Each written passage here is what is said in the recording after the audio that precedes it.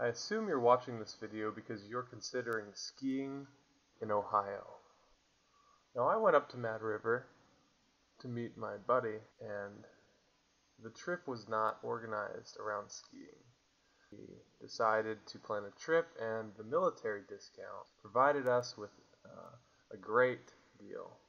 It came out to I think $20 for rental and lift passes until 3 in the morning.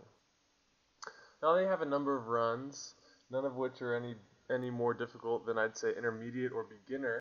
If you have experience skiing, then you will probably stick to the tabletop area. All in all, I had a good time because I kept an open mind when I went there. I went to have a good time. Rather than to get some exciting skiing in, I just wanted to spend time with my buddy and spend some time outdoors. Now, the great value that it is, and the location being so convenient, it turned out to be an awesome time, and I would recommend this to anybody who lives in the Ohio area near Mad River. If you live in Dayton, it may be only an hour or so away. Hopefully this insight helped you, and enjoy your skiing ahead, even though the season is coming to a close.